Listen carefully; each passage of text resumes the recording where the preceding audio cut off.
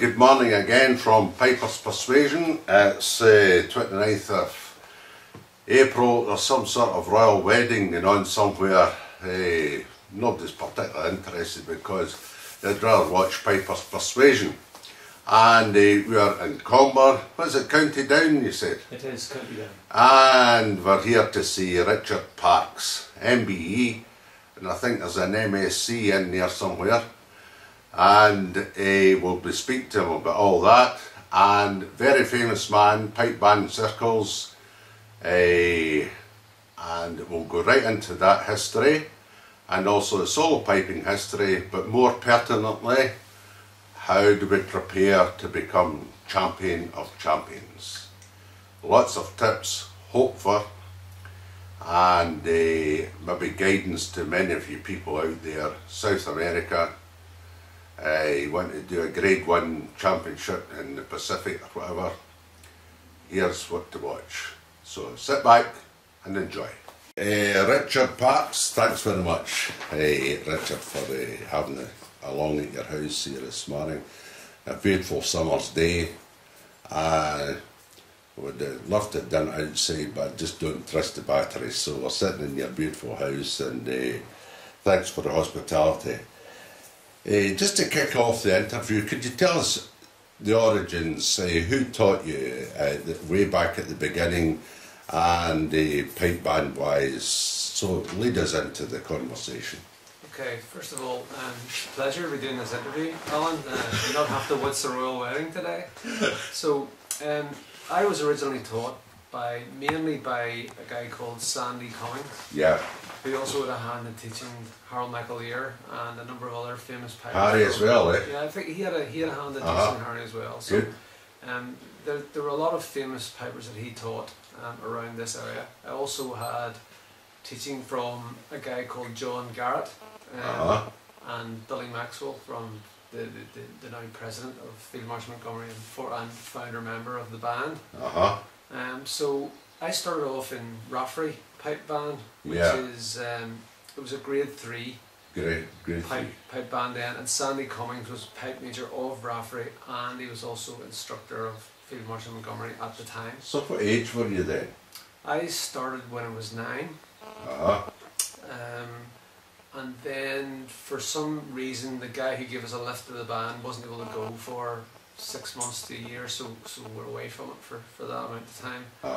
And then we got back to the band, and I was 10 when I really started at it. So Sandy Cummings was my main teacher, but also I had instruction from John Garrett and Billy Maxwell. Were they quite adamant about the technique, basic technique of piping, or was it more the musical path they took, or how did you go about it?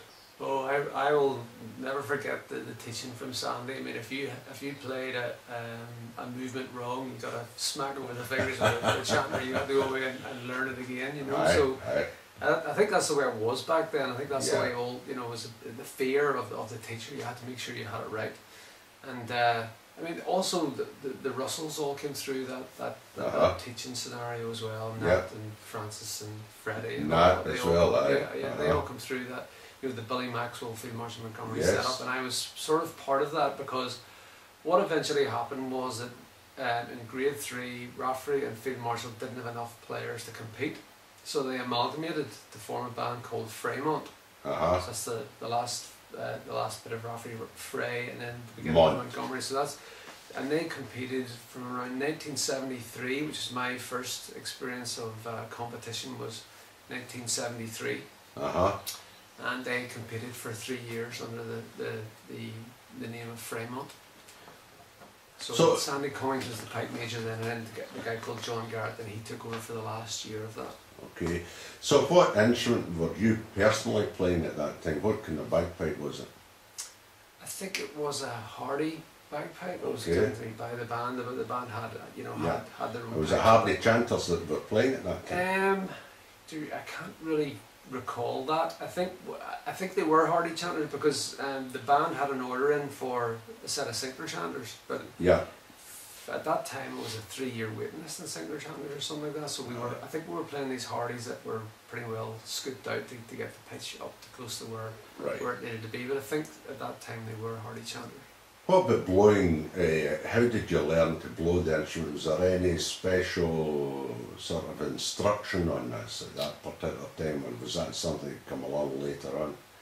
I think that did come along later on. At that time it was just about getting the pipes under your arm and getting a few tunes up and getting out there and playing, and you got it in the ear if you didn't blow right from the pipe major, but you didn't have any idea what you should be doing, at the end of the day, you didn't really at that stage and at that level in grade 3, I think the blowing wasn't a big issue. I think it was more things that we had to just get out and play. Yeah.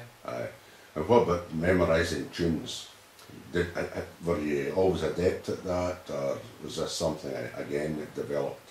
At the beginning, we were taught all the basics of music, but initially I couldn't really understand. I couldn't relate the notes to the music. Yeah.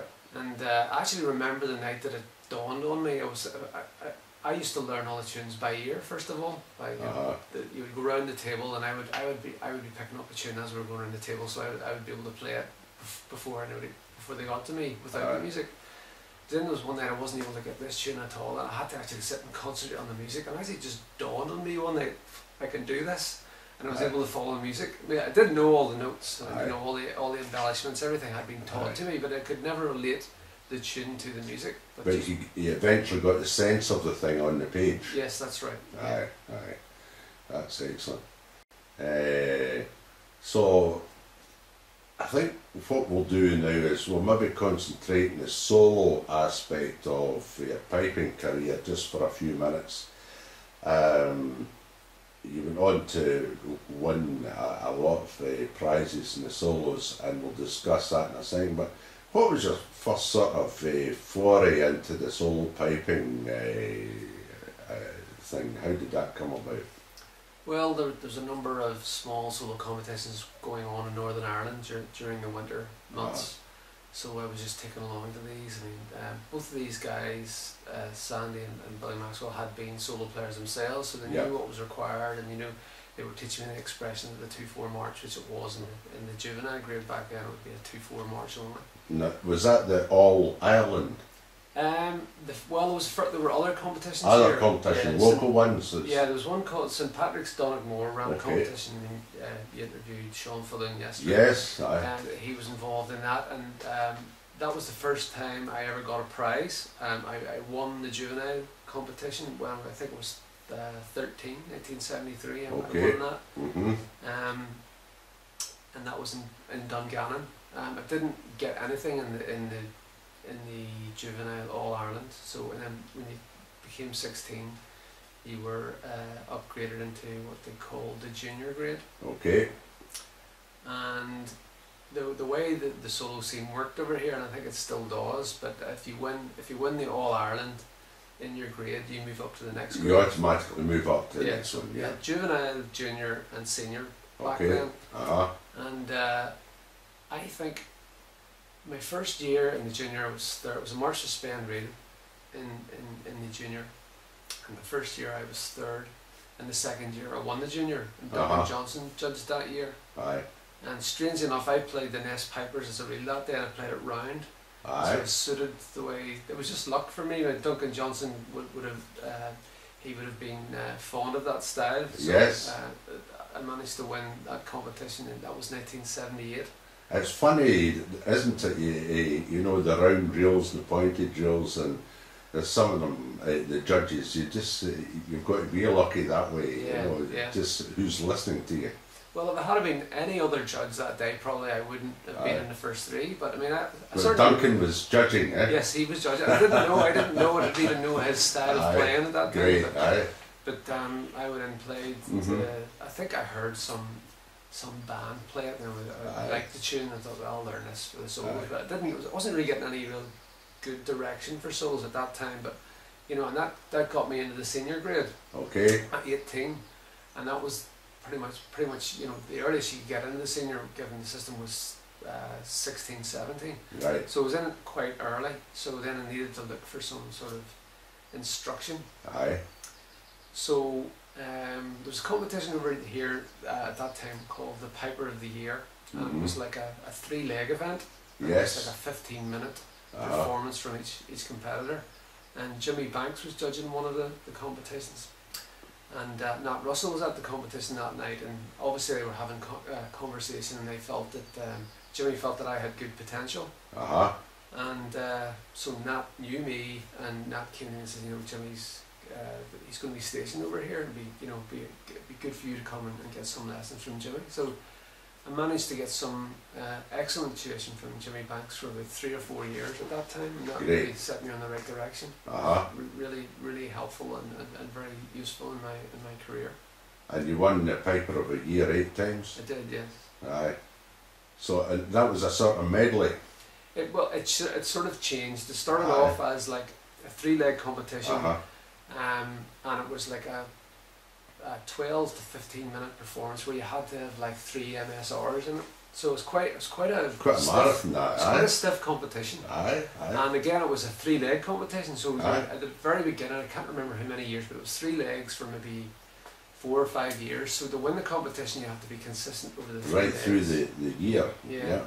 That's an unusual format of a competition, isn't it? It was. It's changed now. I think it's just MSR. They have a pibroch now and a hornpipe and jig, so it's a bit less strenuous now. And did you play the pibroch at that time? No. I learnt a few pibrochs under Jimmy. Jimmy teach you. He taught me a few pibrochs, and I went to the Northern Ireland Piping and Drumming School, ran courses on pibroch. Great. But I had to make a decision at that time. You can't do everything. No. And I probably could have done the pibroch. You know, I'm quite sure that I could have learned it and gone on and been reasonably successful as a solo player. But I had to accept that my solo piping career was going to take a backseat to the band, because the band was stuck in the game. You can't do everything. Well, you can't do everything. Unless your name's Bill Livingston or something like that. or you've got no other life. I mean, you know, you can't. This is a big thing, isn't it? That is. I mean, you have a bit of life balance, you know. And, so continuing that theme, you were always obviously studying when you were young, and you eventually became a scientist. And talk us through that wee phase there that would have impinged on your piping life and the amount of time you had on it. And then I'll come back to the All Ireland sort of thing. Yes, okay. Well, I got a job in, it was Short Brothers at that time, who were aerospace manufacturers, and made components for planes. They actually made their own planes back then as well, like 30 to 36 seaters. Yeah. And have since been taken over by Bombardier from Montreal in Canada, who now own 4 aerospace companies. That's Shorts, de Havilland, Learjet and Canada Air, and the whole group is called Bombardier Aerospace. And they're the third largest aircraft manufacturing company after Boeing and Airbus. And of course they specialise in the smaller aircraft. Yes, they specialise in business jets. Yes. And also commercial aircraft, and we're developing at the moment a new 100 to 130 seater, which is a big development, and we're making the wing, carbon fibre wing for that in Belfast. So that's a big development that's ongoing. And what's your input there over the years? Well, I started off, I got in after my A-levels, so I didn't go to university at that stage, and started off as a lab technician, and became a lab technician for 5 years, and then I was looking around, because of the experience I had. It's like any company, you get into a company and you see how it operates, and you get to know people, and there were promotions going on at that stage, so I applied for a promotion to the R&D department.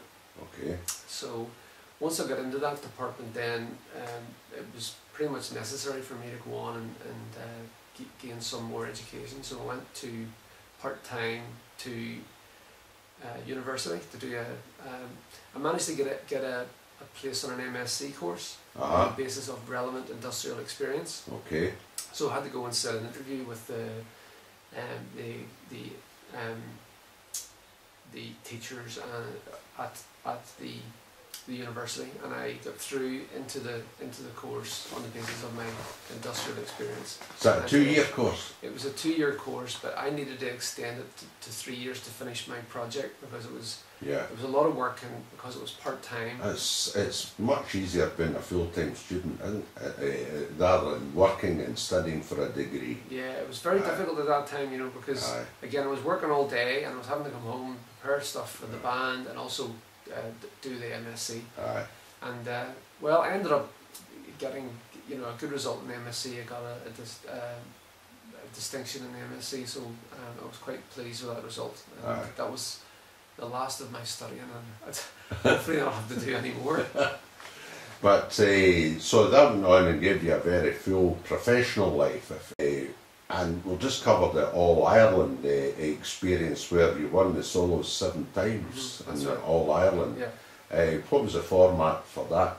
That was it was MSR, and submitted 2 sets. Okay. And that was a very important competition. It was the most important competition in Ireland because it was, you know, the All Ireland, and it was very keenly contested between myself and Terry Tully and a few other people. Big entry? I remember there being 13, 14 people in the scene. Big enough, and all a very high standard, obviously. Most of the people would have been at a very high standard. Yeah, well taught and good bagpipes. Yeah. Quite a prestigious competition, really. Yeah, I mean, you had to be on the money to win that competition. Yeah.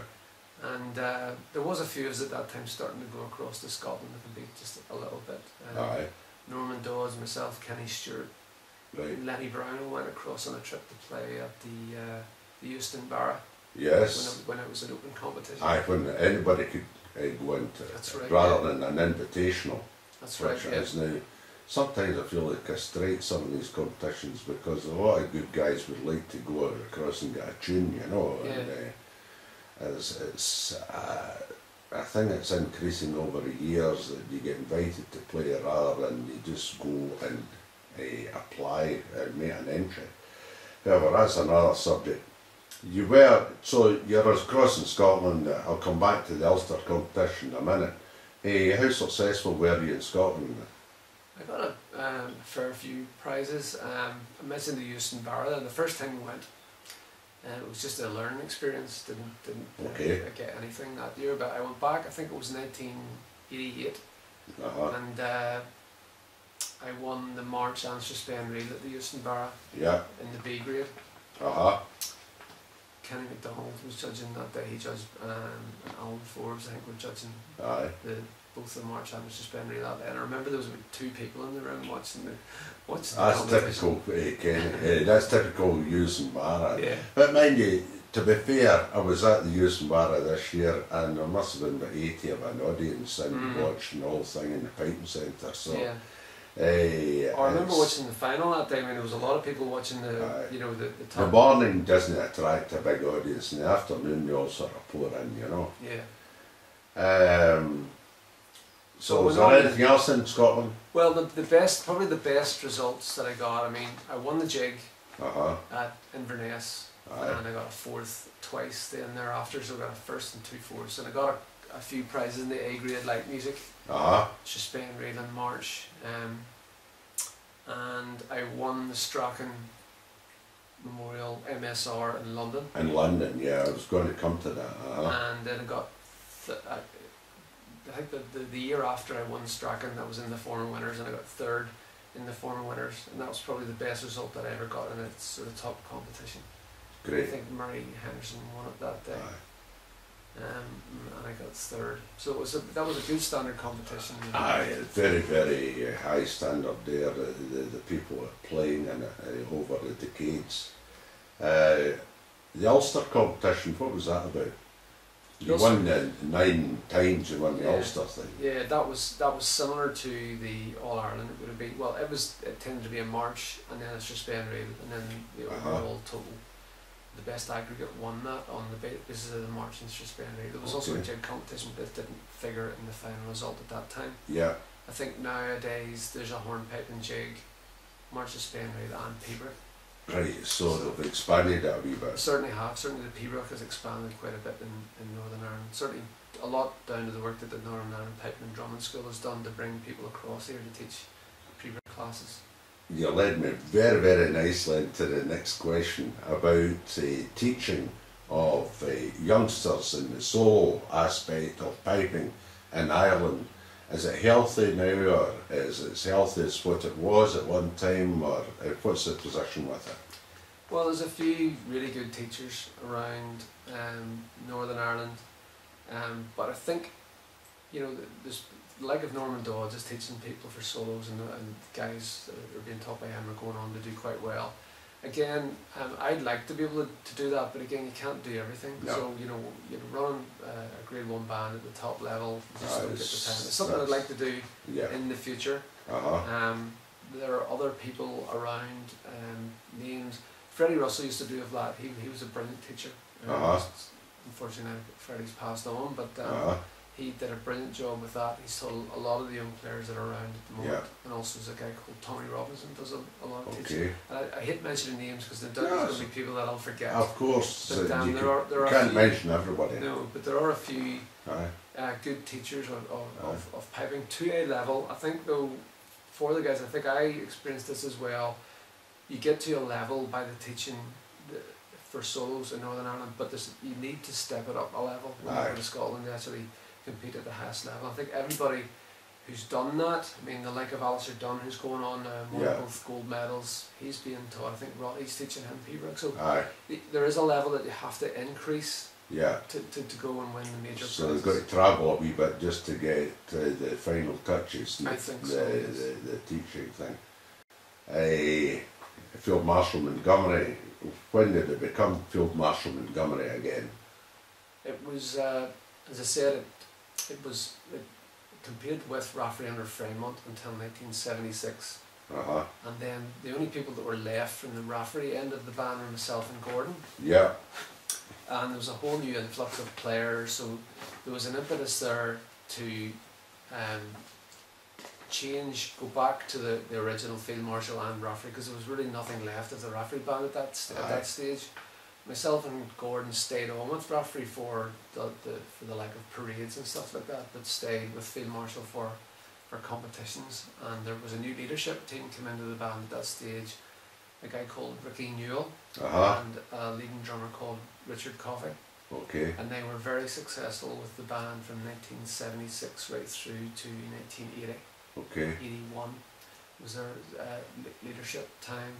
The band won grade 3 at the World Championships in Hawick in 1976. They got second at Cowell that year and won the drumming at Cowell in grade 3 and got promoted into grade 2. We had pretty successful time in grade 2. We got second at Cowell twice with that team, the two Richards at the head of the band. I remember being second to Wollaston District one year, and the other year was to the RUC. So strong grade 2 at that time, and we did well. And then there was a bit of a falling out within the band in 1981, and it ended up that I was pipe sergeant, and we had a vote, and I was voted in as pipe major in the middle of the season in 1981. So we had 8 pipers that year. In fact, I remember we had 8 pipers, but one of our 8 pipers was going on holiday for the Worlds. And we had to get a guy back into the band who had played the previous year. A guy called David Hanna, he plays in Alton Bay Memorial. But he played in our Field Marshal for a year, and then I had to call him up to get him to come back to play with us at the Worlds, so that we could actually compete at all. I just got out on the field. Yeah, exactly. And I focused really hard on the sound. I changed some of the music to make what we were playing slightly easier, so that we could concentrate on getting a good sound and maintaining the sound throughout. And I remember the week before the Worlds there was a competition at Portrush, and we had 8 pipers, right, and the person who was going on holiday wasn't away. They were there, but one of the pipers showed up really late, Like, it was like 15 minutes before we went on to play, for goodness sake. and I had to cut them. But knowing that if this person didn't take this the right way, we wouldn't be able to go on and play at the Worlds. But I had to make that decision at that time, and this is like one of the decisions you have to make as a pipe major, and it was a big learning experience for me. Yeah. But I thought the band was going really well. We had a really nice sound, and I was really pleased with it. And then this guy arrives with this pipe 15 minutes before we go on, and I had to say, sorry, can't do that. And we won. I think we got 4th at Portrush that day, but we played quite well. Aye. Anyway, everything worked out okay. The guy realised that it was his fault for not turning up on time. We managed to get 8 pipers together, and we went on to Worlds the next week and got 2nd. For goodness sake. Yeah, and that was an unbelievable result for that band, because the band was on a knife edge. You can imagine that was like pipers just about hanging in there. Right. If we hadn't got that result, the band wouldn't be here today. Wouldn't have continued on. And I always try to remember all the people who were in the band at that time. They were all a part of getting the band to where it is now. Yes. And where I had to make some difficult decisions through the years to improve the standard of player within the band, I'm still indebted to those people for being part of the band. I know there's some people that were obviously dropped or cut from the band because we're trying to improve the standard right throughout the years, and they probably didn't like me very much for what happened. But I hope they feel part of what has happened to the band. Of the history of the band. Yeah, it's very important. Yes, of course it is. Part of it. Aye. So you went on and developed the band. Before we go on to hard competition discussion, I'd like to just touch on over the years the engagements that the band took on and the concerts, and maybe a paragraph on that, any sort of outstanding engagements abroad and the concerts that you've done. When did you start the concert scene, for instance? Okay, it started off here. There's the Ulster, the Queen's Folk Festival every winter here, and we managed to get a spot at that. And that was when we would have been a grade 2 band. That would have been back in I would have been pipe majors then, so it would have been the early 80s. Mm-hmm. So we would have learned some material for those type of engagements, and that got us onto the stage and actually got to know what it felt like to do a concert, the tune-up procedure, what you needed to look out for and stuff like that. That was again part of the whole learning experience of what you needed to do for concerts. Selection of tunes. But these would have been short concerts, maybe between 15 minutes to half an hour. Then also we went to the Inter-Celtic Festival in Brittany. A great experience. Yes, it's a great experience. Unfortunately for us at that time, if you did that, the flights that were organised, you couldn't get back for the Worlds. So if you did that festival, you couldn't do the Worlds. That's at Lorient. Yes, it was. I think the Scottish bands can get back Aye. because they do boat and coach travel, whereas ours were flights. So the flights never got us back in time to go to the Worlds. So we did that in, I think it was 1979, before I took over as pipe major, and then we did it in 82 and 83. So we didn't compete at the Worlds in 80. Okay. Am I right with that? It was it was around the early 80s. Early 80s. Yes, early 80s. We got that second in the Worlds in 81. I think we did compete in the Worlds in 82, and then I think we did the festival in 83, 84 or something like that. Yeah. Where did you fly from? Was it Cork or was it Belfast? Or it was Cork. Cork across the Rhine or something like that? Yeah, I think it was. I'm going this year actually. Are you? Aye. They've asked me across this year, and because I hope to get Patrick Millard, Jackie Pansay, Erwin Ropath. So I spoke to Tom Johnson, so he's taken me across. I have to do a couple of things for him across there, but marvellous experience, It is. I think things are coming back to me now. We flew from Dublin. Right. Not Cork, so we flew from Dublin, and it was a chartered plane, so there was one plane out and one plane back. The accommodation's a wee bit rough, they tell me, for the bands across. It is, but it's good crack. It's actually, it's good. You form relationships with other bands, and you know we formed a relationship with St Lawrence O'Toole on one of those trips back then. So Terry was telling me. Yeah, no, we had a great time with St Lawrence O'Toole at that time. Totally different bands. Myself and Terry are probably the only ones left now in both of the bands, but we did form great relationships back then. I mean, I became a great friend of Terry's from one of those trips. It's very important, isn't it? Yeah, it is indeed. Yeah. And that's what these type of engagements are wonderful for, building up respect and enjoyment of other people's cultures and what have you. So that was Brittany. Other concerts elsewhere? Yeah, we did another trip to Kemper, and there was a few. That was an outdoor festival. There was a few. That's a Fête de Carnaval. Yeah, that would have been the early 90s then, because remember we did the Kemper Festival and we'd actually won the Worlds the previous year. I think that was it was maybe 94 or something like that. Okay. So we were starting to build up the concert scenario at that time, and then we did the Motherwell concert in 1996. I remember that fine, yeah. So that would have been the first big concert, but we did also just. My memory's not the best now, but we also did they used to run the concerts in the Ballymena County Hall. World famous concerts. I mean, I'll never forget the 78th Fraser Henry one in 1987. That was the recorded album of that, which is it's going down in history. But I was at that concert that night. That was very good. And then we ended up doing that concert in 1991. Okay.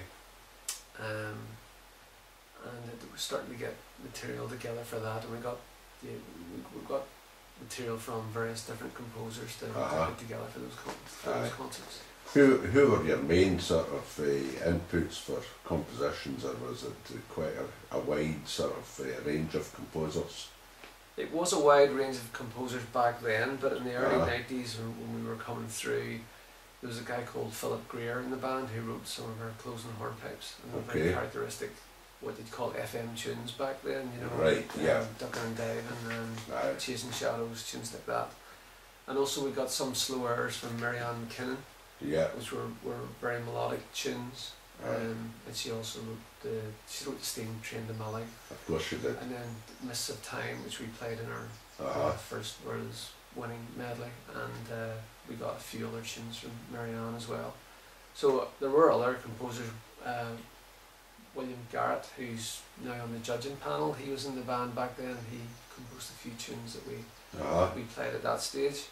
So although we're still going through a lot of books to get a lot of the tunes, we played some hornpipes from names are escaping me just now, but they'll come back to me. But there were, some round hornpipes that we were becoming sort of famous for playing back at that stage in the early 90s. Did you purposely go for a round style when you were selecting tunes, or did you go for a pointed style, or was it a mix, or where were your influences? Was it the traditional Irish influence, or did you go towards the Scottish, or what was your thinking? At that time it was probably a mix. I remember that we played, let's take our first World Championship winning medley. We played, it was a pretty round opening tune. It was called The Pile Driver by Robert McNeil. Okay. And we played 3 parts of that, but it wasn't totally round. There was a few areas in it that were slightly pointed, so it wasn't a totally round tune. Giving you a contrast. Yes, there was, and we played also a pointed reel at that stage. We played that hornpipe as an opener, and then cutlass bass, and then a pointed reel. Okay. And slower jigs, and then do a pointed hornpipe to finish. The influence for that probably came from me just listening around to what was going on at that time with the top class solo players that were playing in kitchen piping style, playing round tunes. Okay. The 78th Frasers were probably were starting to play round tunes, so there were influences there that were coming through, but also the Strathclyde Police were, straight down the middle, pointed tunes and very impressive. So we had to keep some of that in there as well. So try to create a balance at that stage. Because Strathclyde Police in the 80s, that was a band. to be listening to. Absolutely, very much so. I mean, they would be my heroes back then, listening to that band, the sound that they produced. You know, and the tightness of the playing and the execution and the expression was just second to none, and would stand up in today's competitions as well. So, did you have any conversations with Ian over the years? Ian probably doesn't remember them, but I did have a conversation. I remember having conversations with Bill Livingston and Terry Lee as well, but they probably don't remember me back then, because I would have been a reasonably young pipe major in learning at that stage. You know, that was prior to the band becoming more famous in Grade 1. But certainly I had conversations with Ian. There's a few things that he told me that I've taken on and used. You know, it's not secrets, but just, you know, if you're setting up the chanter, you know, it's probably best to set your D and F so it's slightly on the flat side rather than being right on the money with your D and F. It's more easy to get stability in the note if you can do that. I mean, that's not a secret. I mean, most broader sound. Yeah, slightly on the F and the D. I found sometimes you can go too much that way, and you have to come back and say you're going too much that way. So, you know, you're always learning all the time, but there have been things that I have learned from some of the masters that are out there. Did you ever go with the synthetic bags, or you always been sheepskin? We did experiment with the synthetic bags. It would have been probably in the mid-90s. We didn't ever go the whole way synthetic bag. We had a few people play the synthetic bag, and what I did find was that it was okay in the indoor scenario where all the conditions are the same, but when you go outside and you get various weather conditions, it didn't work at all. The people playing the synthetic bags and people playing sheepskin bags, it wouldn't work at all. So it ended up just in one or the other. So we went with the sheepskin, but I think we tried that for 1 year and ended up going fully sheepskin then at all stages. And what about the drone reeds, is synthetic or cane? Mainly cane. There are a few synthetic reeds in the band. You know, especially I always tell people to have a spare synthetic bass drone reed in case their bass drone gives them trouble on the day, so they can just pop it in at the last minute. Especially if it's raining. Yes. Yeah, well, I mean, if people's... You never know when your bass drone is going to start double toning or whatever, and it can unsettle people very easily. So always try to ensure that somebody has a synthetic bass that they know doesn't double tone. That they can just stick in with 15 minutes to go and it'll work okay. It's extremely important for confidence, isn't it? It is indeed. And I am very, very strict with regard to introductions at band practice. And I always tell people, if you know, practice 30 introductions a night, and if you miss one, then you need to get rid of that bass drone reed because it's not going to work. Right. You know, that one time is when you're on the line. That one time is when it'll. If it's 5% out, then it magnifies, doesn't it? Absolutely. So I'm always that way myself. I'll practice striking the bag 30 times every time I practice. And if the bass drone, and you might have the most steady bass drone, and you might love the reed and say, oh, I don't want to get rid of this, but you've got to be realistic about it. Brittle, yeah. At the chanters over the years, I suppose you had different chanters that you played as pipe major over the last 30 years. What instruments over the years did you play in the chanters?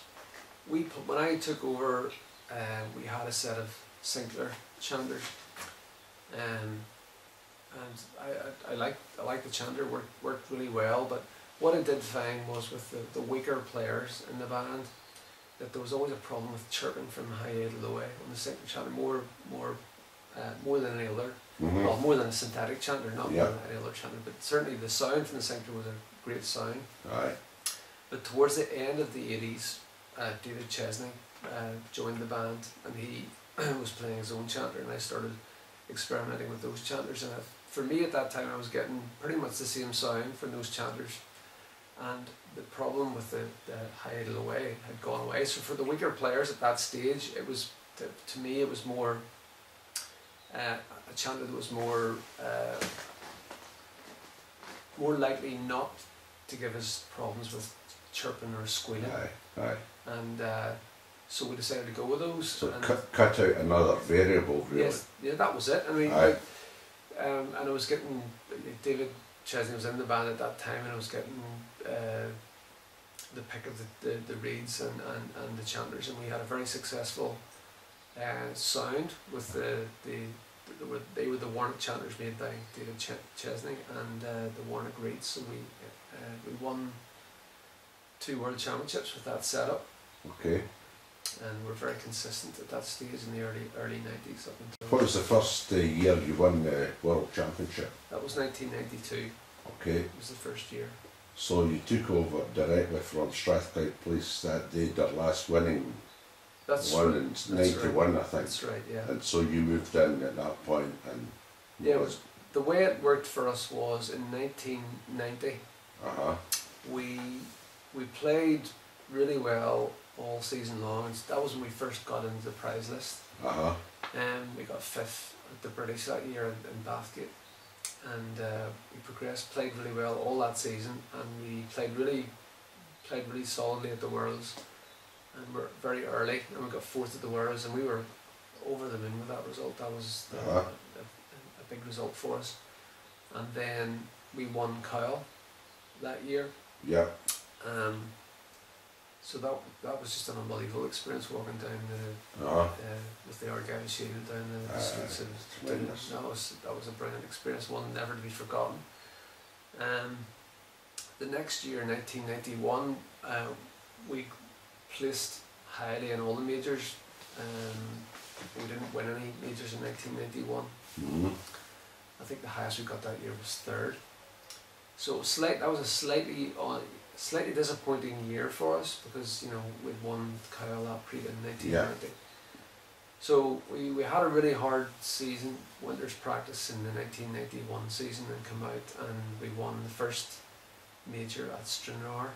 Okay. I can't remember what championship it was, but we won Stranraer. And then we won at Inverness that year as well. And then the week before the Worlds, it was where was that? Dunblane? No, it wasn't Dunblane. Arbroath, I think it was Arbroath. And Strathclyde won at Arbroath. And obviously that's where the main challenge was going to come from for the Worlds that year. So the next week was the Worlds, and that was a terrible rainy day. It rained that whole day. And I remember we had a practice on the Friday at Glasgow Green. No, it wasn't Glasgow Green, it was Bellaghiston Park. Bellaghiston Park, right. Couldn't get 2 chanters together at all. Sound was really poor that day. We just ended up putting the pipes in the boxes. Look, we'll work on it tomorrow. And of course tomorrow was a wet day. I mean, we're not going to be able to work on this, but as soon as we took the pipes out of the box, it was just, the sound was there right away. It was just one of those... It's amazing, yeah? Well, yeah, it was just one of those things. You'll never understand bagpipes, but that's just the way it worked that day. Didn't hardly have to touch a chanter that day, and well, we went on. We didn't get 1 first that day from any of the judges, but it was all 2nds, 3rds. So it was the aggregate that got you. It was the aggregate that got us the Worlds that day. I think we won the medley that day. I think Strathclyde won the MSR, but there was no separate prizes at that time for medley or MSR. They just read out the first prize. That was the first Worlds, and that was just... So that was under the Chesney system. Did you change chanters over the years after that? Yeah, we changed chanters towards the end of I think it was 1998. The pitch was starting to go up at that stage. Yeah. And I just felt that I wasn't able to get the pitch with the chanters at that stage. So I thought that we needed to change to see if we could get some that would be more consistent at that higher pitch. So we changed to the Shepherd chanters at that time. I tried a number of chanters. I tried everything that was out there at that stage. And I liked what I was getting from the Shepherd chanter at that stage. And that's, as I said before, we started off, I had singular chanters in the band, playing the Warnock reeds, and then when David Chesney joined the band, I found that we were getting less problems from high A to low A, not getting any chirps or anything with that chanter, and that's when we decided to go with the the Warnock chanter at that time made by Dickie Chesney, and the band were very successful in the 90s, winning 2 World Championships in 92 and 93.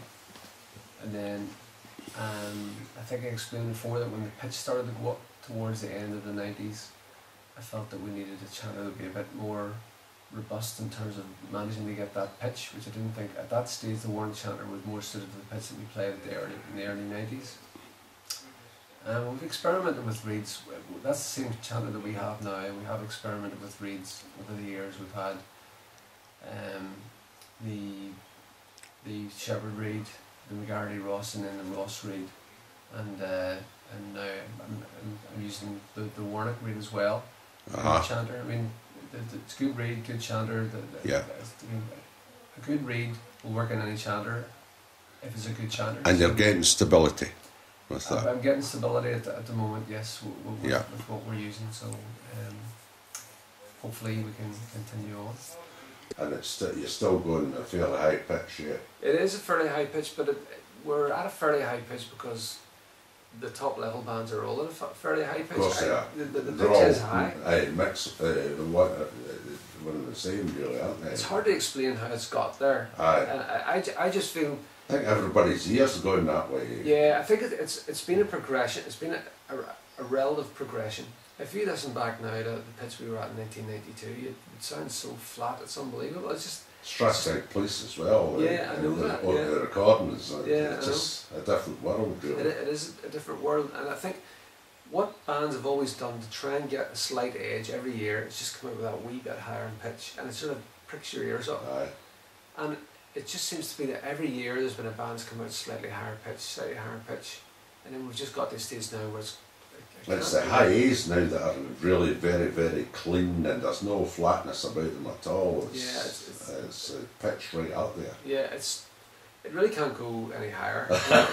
It's got to start going the other way. But again, that can only happen gradually, because if somebody comes out with a flat sound, even if it's perfectly in tune, it's going to be so far away from what the rest of the judges are not getting a listen, probably.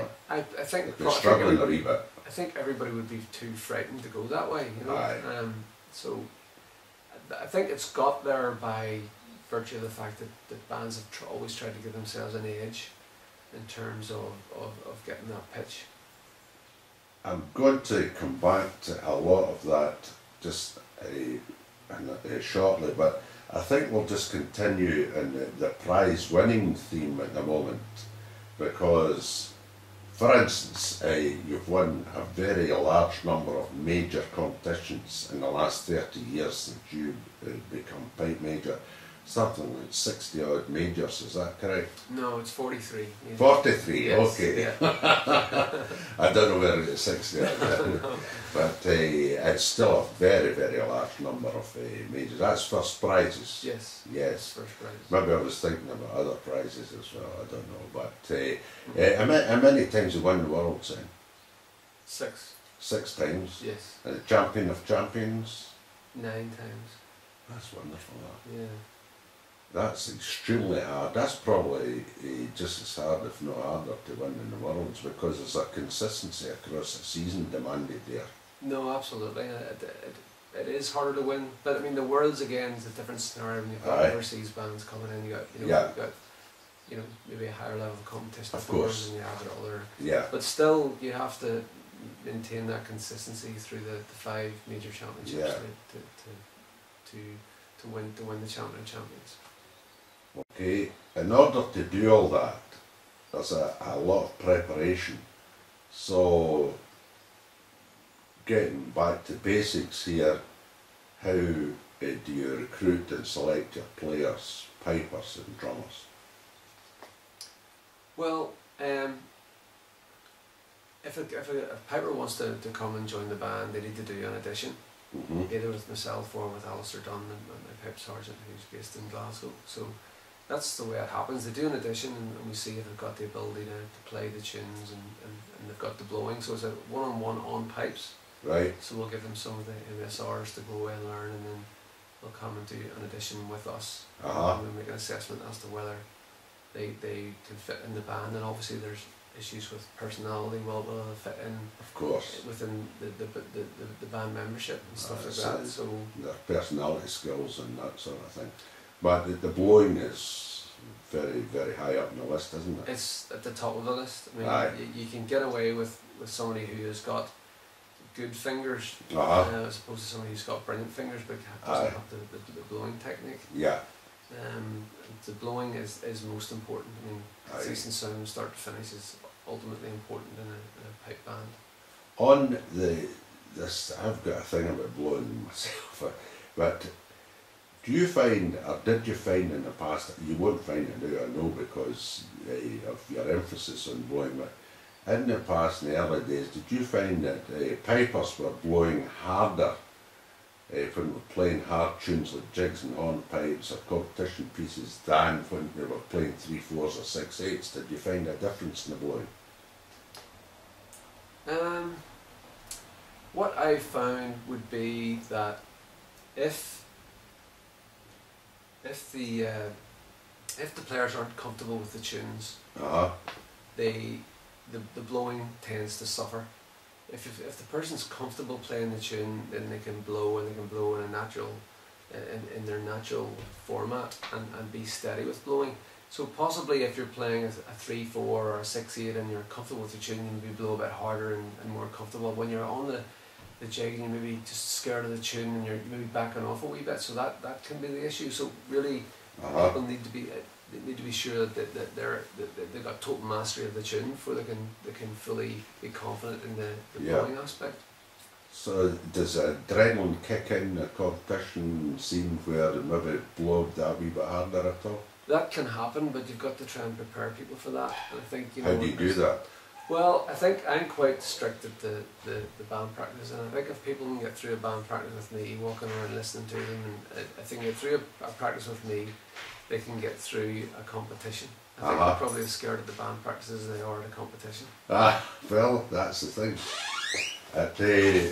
Excellent. So that covers the blowing and the selection of the people. The next thing you come to is the selection of the tunes, isn't it? So how do you select tunes for a competition? It's getting very, very difficult now as the years go on to produce medleys that have got anything new or something which is traditional, but you can give a new twist to it. So, and the more good medleys you produce, the harder it is to produce another one. You know, so you're always looking for new ideas, or you'll be listening to folk bands, you'll be listening to a lot of music out there and seeing what you can hear to see if that will work with the band, or you know, if it'll work with a drum corps, if you see it working within a band medley.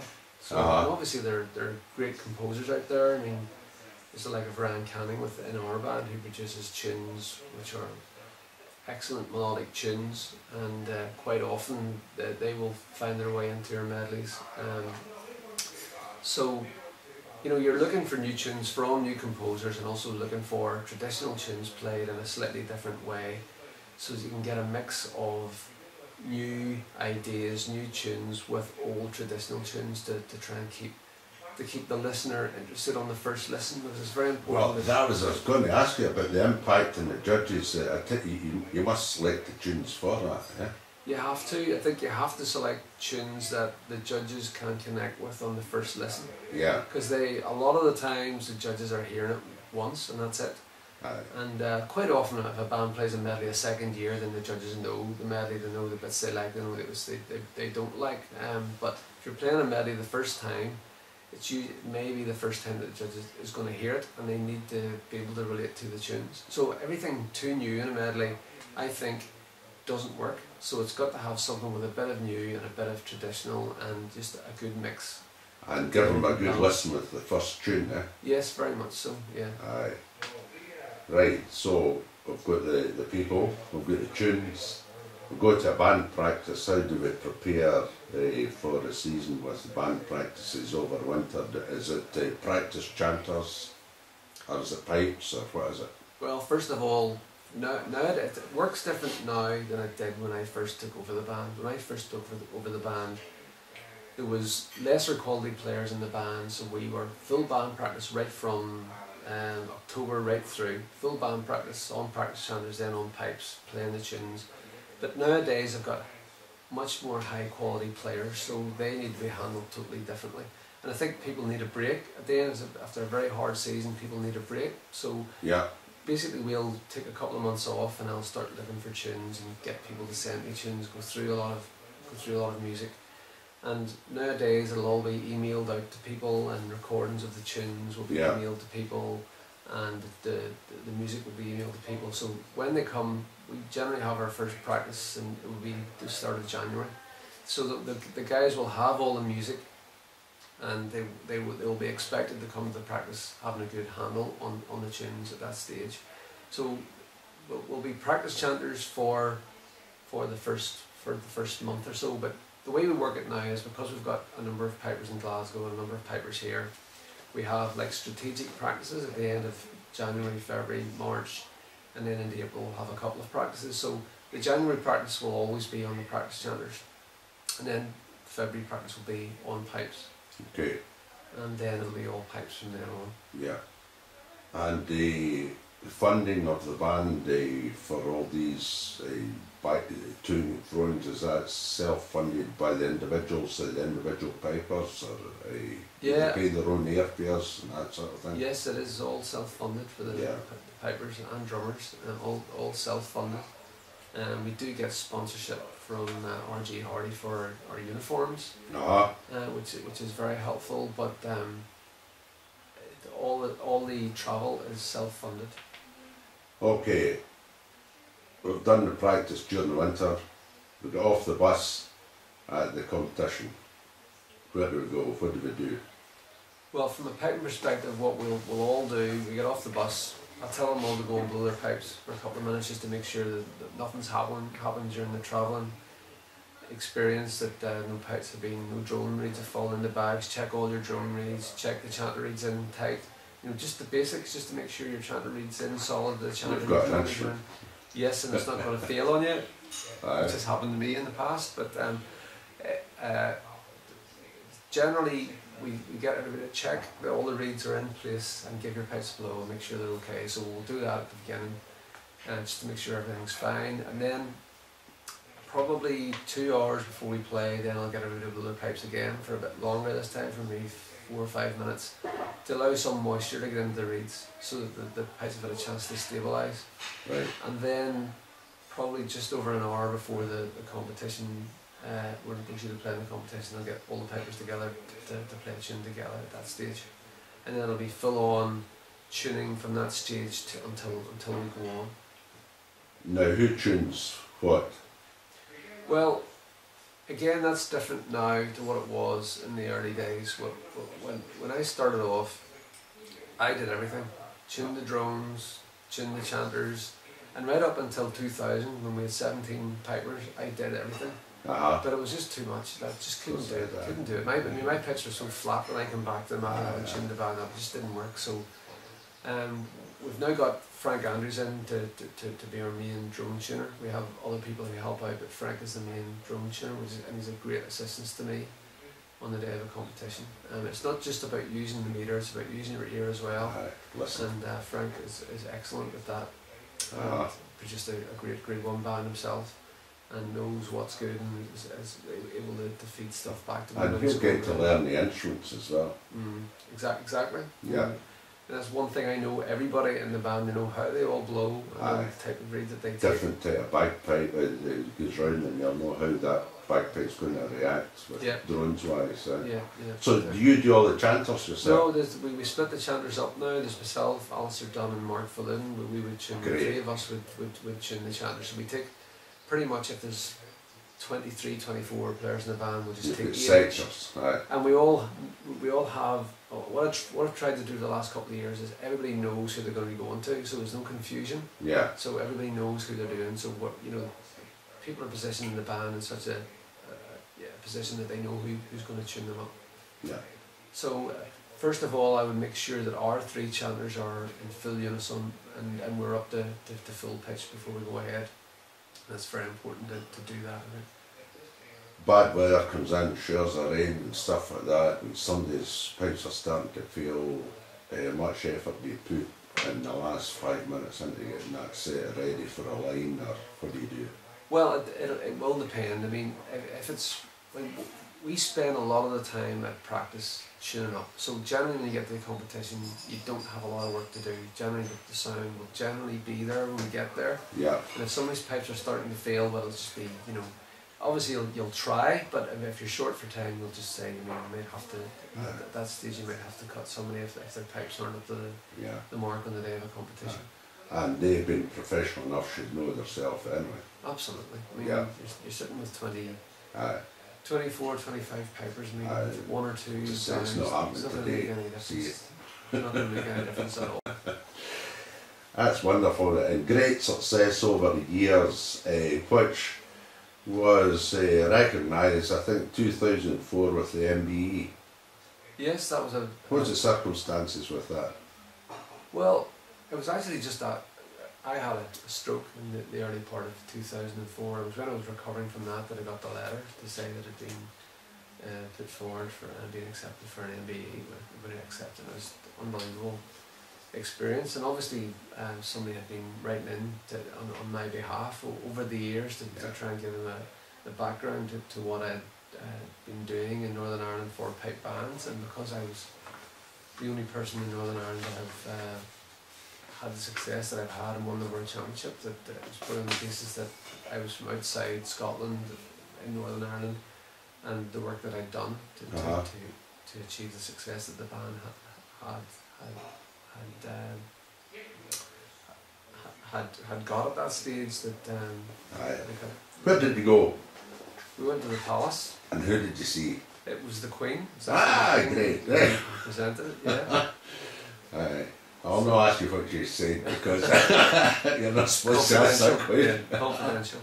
But a very pleasant experience. It was an unbelievable experience. So who went with you then? My wife and my mother went with me too, and it was an excellent day. We went to the Ritz afterwards for lunch. It was you had a nice time there. It was an excellent day. A wonderful card recognising your extraordinary efforts and expertise over the years, and thanks very much, Richard, for this interview today. It's very kind of you to give of your time, and I'm quite sure people throughout the world watching this will learn quite a bit from it, and thanks again.